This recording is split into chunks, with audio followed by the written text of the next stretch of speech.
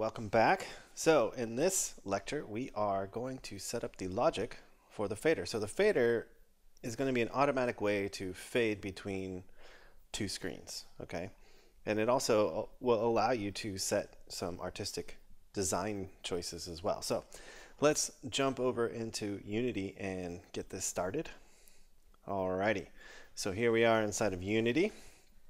So the thing that we need to do is add another image, and in this case we just want a single image. And again, I'm going to stretch it by holding down Control Shift and Alt and hitting the anchor button up here and just expanding it so that it fills the entire screen.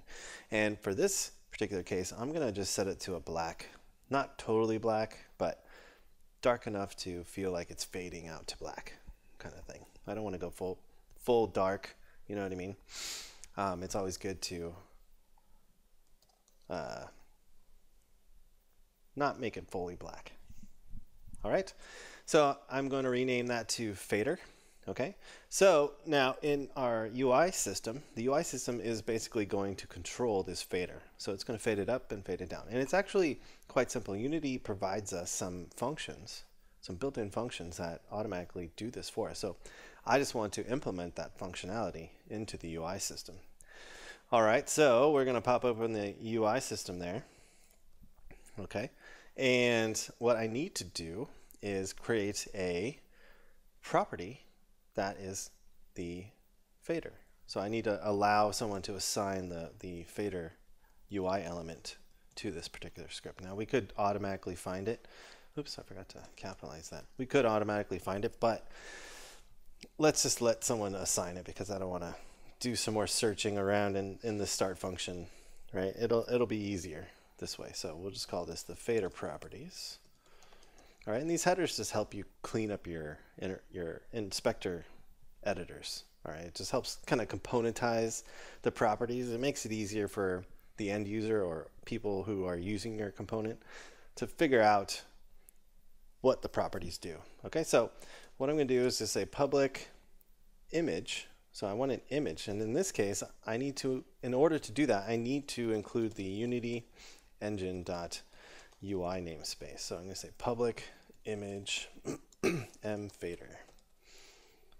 Okay, perfect. And with that, we're pretty good to go. The next two things is I want to set in some values so that the end user can actually change the amount of time it takes to fade in and out. So I'm going to say fade duration, or actually we'll say fade in duration, like so. And we'll initialize it to a value of 1, so it takes 1 second to fade in. Then we're going to say float m fade out duration, okay, is equal to 1f. And I want to name that properly, so float, not flayout.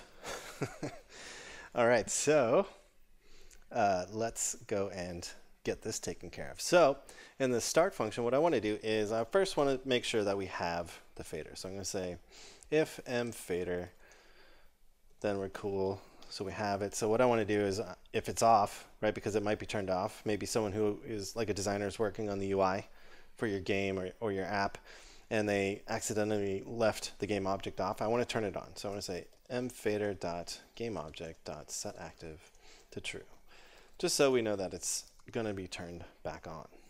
Okay, so that basically initializes the fader, and then we just need two public functions, okay, in here. So I'm just going to insert them right here. So we're going to say public void fade in, all right, and then we're going to say public void fade out, like so.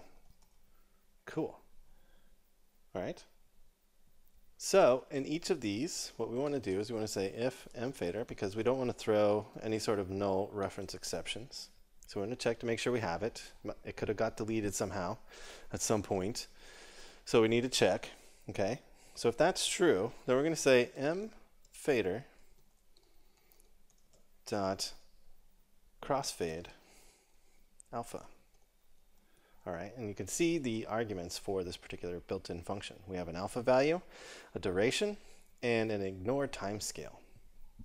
Okay, so what I want to do is I want to say if I fade in, I want to basically make this fader disappear. So I'm going to set it to 0 in the alpha, so it's fully transparent. And then I want to pull in that fade in duration, and then I want to say false for the ignore timescale, because I do want it to adhere to the current timescale of the game. Okay. So let's copy this. And we're going to say crossfade alpha. And when we fade out, I want this to be fully opaque. And I want to use that M fade out duration, like so. All right. So there we go. We now have the ability to fade in and out between the screens. Okay. And so basically, all we need to do now is we can just call fade in right here. So basically, now the UI will just fade in.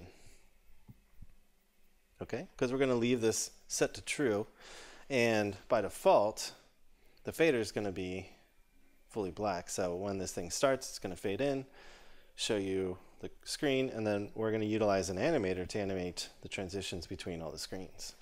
So this is, think of it as a global fader. When we enter or leave this particular level, it'll fade in, fade out. It's really nice. It's a nice effect. So let's actually assign it now. Very cool. And the last thing we actually need to do, okay, is turn off raycast target, because I don't want this particular image to block the raycasts from the mouse when I'm hitting buttons. If this is, because currently this is at the bottom, okay, of this hierarchy here. So it's the last child in this hierarchy. So that means that it is sitting on top of all the other UI. And that's why we can't see the other screens, right?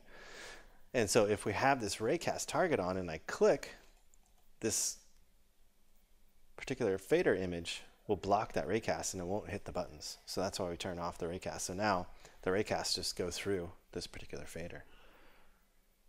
All right. So now we are ready to go. That was super easy. And now we have global fading working. Super awesome. Okay, so I'm going to leave you guys there. And in the next lesson, we are going to set up the animator. And we're going to start to get these guys to transition between one another. We're almost there, so hang in there. And I'll see you guys in the next lecture. Thanks so much.